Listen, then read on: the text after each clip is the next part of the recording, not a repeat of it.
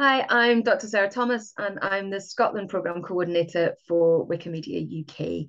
I started this role in 2018, and before that, I was the Wikimedian in residence for the Scottish Library and Information Council, and before that, I was the Wikimedian in residence for Museums Galleries Scotland. So the Wikimedia projects have always been about making knowledge available for anyone who wants to access it. But the concept of knowledge equity recognizes that not all communities are able to access that knowledge equally, nor have they had the same opportunities to contribute to knowledge production.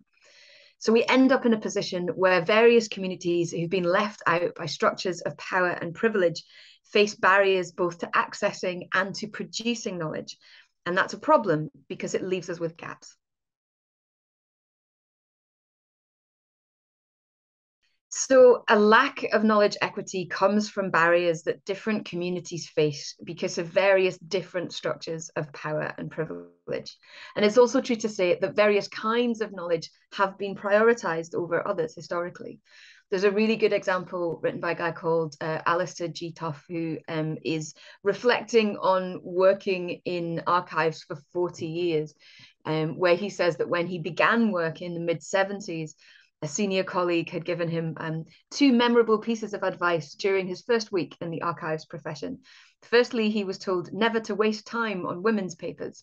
And secondly, he was urged to make sure that anything he earmarked for disposal was actually destroyed and that no evidence of the matter was kept, lest historians should make a fuss about it later. Clearly, conventional thinking about archives and records has moved on significantly over the last 40 years. I think that's a really interesting example because it shows how we've prioritized different types of knowledge over historically.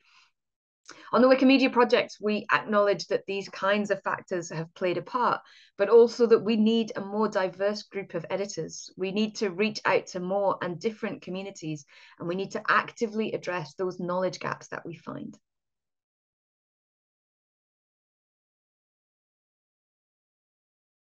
Without projects that work on knowledge equity, we're only ever going to be telling a part of the story. The Wikimedia projects are never finished. They're a jigsaw puzzle to which we keep on adding. But if you don't invest in knowledge equity, then it's like trying to complete the puzzle with only half of the pieces in the box.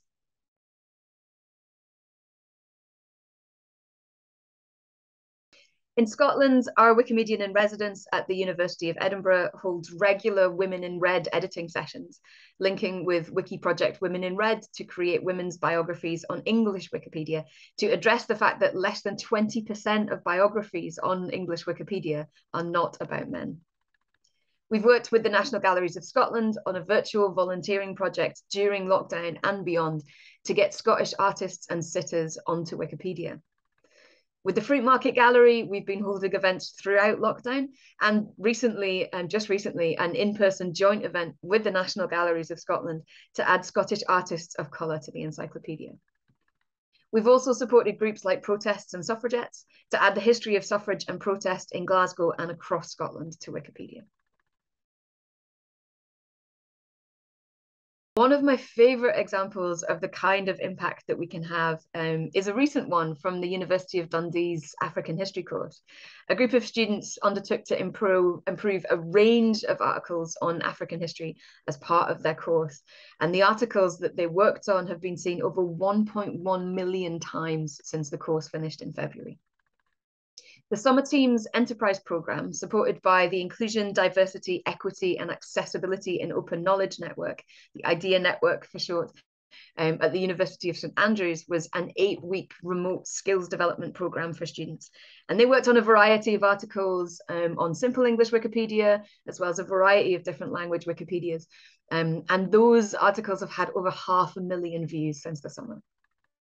Part of my role over the last couple of years has been to run the Community Leaders Survey.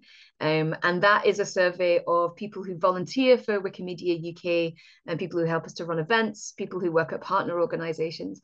And it's been really notable that over the last few years, one of the common themes that we see of the things that people enjoy most about volunteering is that they get to contribute to knowledge equity.